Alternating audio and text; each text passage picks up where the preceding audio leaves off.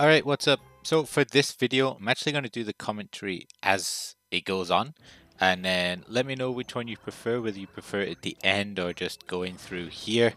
So for this combo, I think 350 is definitely doable. Well, first of all, don't jump over those yellow bear jellies at the start. Not too difficult. It's not too difficult, this combo. It is actually pretty straightforward.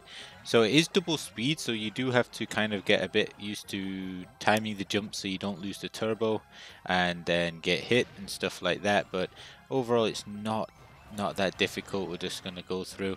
My blessings for Coco is all bears. All bears. I think 393 I got. I think it works the best.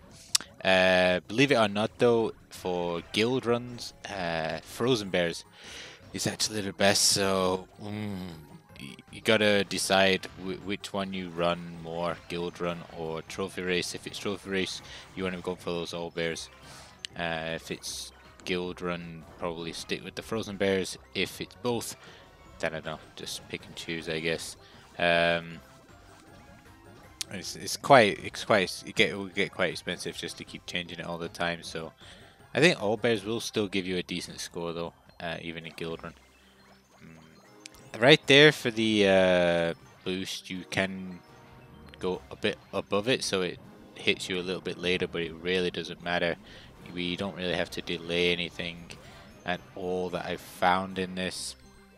In fact, I think trying to get everything as quickly as possible is best when it comes to the map. That's because at the end we kind of need to do a double jump, which I forgot to do.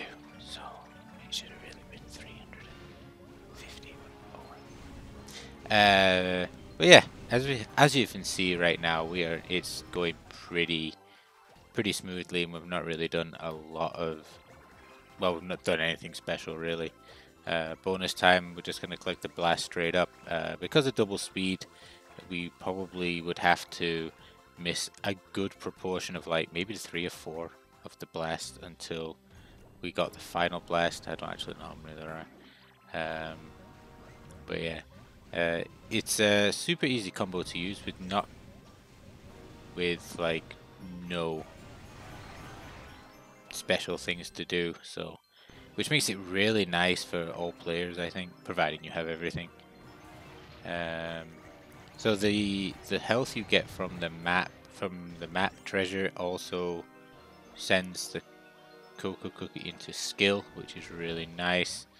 I would say just keep an eye out for fairy jellies in this, as they do make a big difference to the score. Like I got like 346, 347, and this run gave me 349 right there.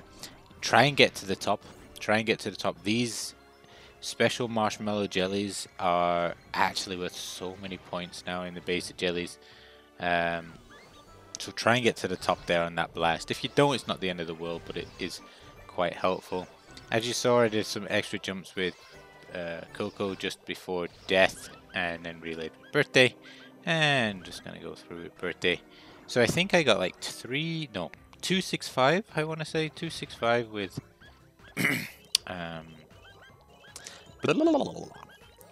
Cocoa Cookie. Here, I feel like these jumps have got easier, but I don't actually know. Obviously, with the shield, you do have one chance to hit, so obviously, try to avoid hitting if you can, but you do have a chance.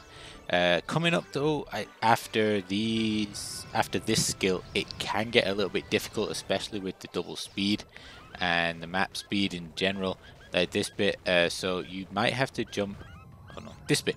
You might have to jump a little bit earlier. As you saw there, I lost the shield, but luckily I managed to get through unscathed. But as you can see, I am missing a few jellies because I'm jumping a little bit earlier or quicker than I normally would. But that happens with double speed, so don't worry. The health is pretty close for the last skill, but you should be able to get it no problem without any special double jumps and stuff like that.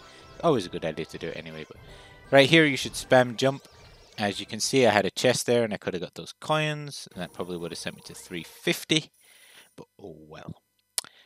All right, though, that is going to be it. Until next time, bye bye.